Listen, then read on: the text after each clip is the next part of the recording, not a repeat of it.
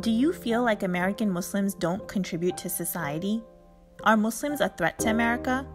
Did you know that Muslims have always been an essential part of America? Morocco was the first country to recognize the United States in 1777. 20% of slaves were Muslim. Thomas Jefferson had the first White House Ramadan dinner in 1805.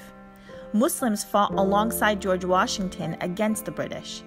10% of all physicians in America are Muslims. Over 7,000 Muslims serve in the armed forces. In 2016, in New York City alone, Muslims owned an estimated 95,816 small businesses and created 176,744 jobs. Don't believe the fake news. Get the facts. Call 877-YISLAM today. You deserve to know.